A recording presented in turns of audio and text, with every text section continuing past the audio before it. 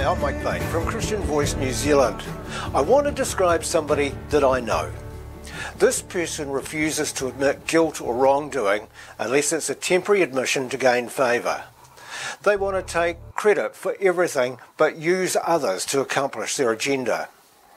They'll withhold information. They'll lie. They'll not even tell the whole truth.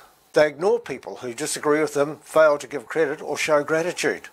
They want to control everything and criticise those with an alternate point of view. They must have the limelight as they want to be the centre of attention. They sow the seeds of discord by belittling and minimising others or the value of others. They attempt to deflect their attributes to another person. They're quick to shut down further debate by belittling people or just by leaving the room. They refuse to express an opinion for fear of disapproval. They're a strong-willed person who wants what they want when they want it. And they'll only fraternise with those who serve their agenda. And last of all, they'll hide when the going gets tough. Does this sound like somebody familiar? Well, it should resonate. But would you be able to live or even work alongside someone like that? You know, in the Bible there's an account of a queen, Queen Jezebel. She was exactly as we described, but not at first because everybody loved her. Unfortunately, this affair didn't continue. As she lied, manipulated, controlled and divided the population she ruled over. For Christians, the spirit of Jezebel is one that should be avoided. Popularity does some strange things to people where they set themselves aside and they develop a Jezebel spirit either wittingly or unwittingly. I think a modern day term, narcissist, is perhaps the closest thing that we can get to describing the Jezebel spirit. It is these traits which make me believe New Zealand is being led by a leader who has that same spirit shown by Queen Jezebel. Without a doubt, New Zealand's Prime Minister Jacinda Ardern is this country's most charismatic politician that we've ever seen. Abroad and at home, Jacinda mania became the thing. Over the past 18 months, perhaps longer, Ardern has gone from the giddy heights of popularity to being threatened and despised by some who are on the fringes of our society. Because I want to believe there is good in every person, I want to believe that when Jacinda Ardern entered Parliament, eventually becoming Prime Minister, her intentions were honourable. But more and more, we're seeing what really lies in the heart of our current leader.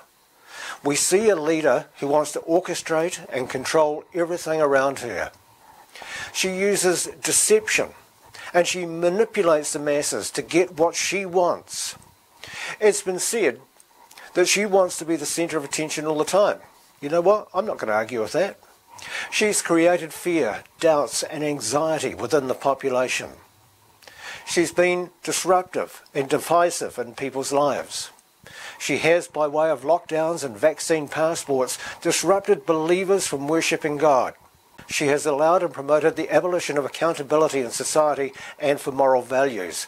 She's encouraged Kiwis to narc on their neighbours, prevented Kiwis to seek the sanctity of family and country with closed borders. She's denied grieving relatives access to dying family members' bedsides, forcing them to share their loved ones' last moments via a Zoom video call. Imagine that. And she's wreaked havoc among marriages, friendships, groups, companies, relationships and institutions. All of this with the mantra, be kind, and being a team of 5 million. But now this most loved politician is experiencing the truth, and the saying, a day in politics is a long time. Now, I openly admit, I'm not a fan. I didn't vote for the Labour Party, their policies, their philosophy, nor their leader. But having said that, I accept and respect Ardern's position as the leader of this country. But like many, I'm opposed to many of the policies which have been legislated and now enshrined as law. I'm opposed to so many future actions this government wants to take regarding land, water, health, education, and you know what, that list is endless. All that said, I'm appalled by the two-tier system this government encourages, which pits New Zealanders against one another. It's not just the vaccine mandate, it's townies versus farmers, it's Maori against Pākehā, it's local government against central government, it's one sex against another, it's rich versus poor, it's the healthy versus sick. My friends, this is not the New Zealand we once loved. It's not a country or society that I personally want to be part of. The tensions of this division will rise to a point like it's happening overseas, and that is the reason that I fear for this country.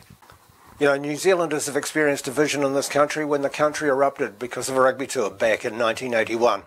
I believe the violence and pressure on families, friendship and the nation will pale to the way the population would express their outrage today.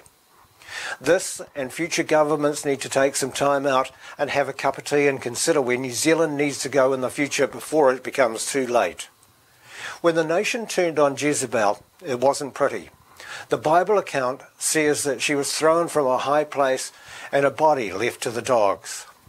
The warning is there for Jacinda Ardern, who has experienced the dizzying heights of popularity. If she continues to show this narcissistic or Jezebel spirit in her leadership, then a fall from grace will come from lofty heights and it will be spectacular.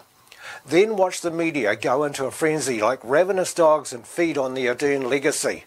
And what will that legacy be? It won't be the nuclear moment for this generation, as she espoused, but a nation divided, morally bankrupt and economically broke. Thank you for watching. Help us to spread this message by sharing it within your own network. If you want to see more messages like this one, simply hit the subscribe button. For more information about our work, or if you're moved to donate the price of a cup of coffee, jump online to our website, christianvoicenewzealand.com.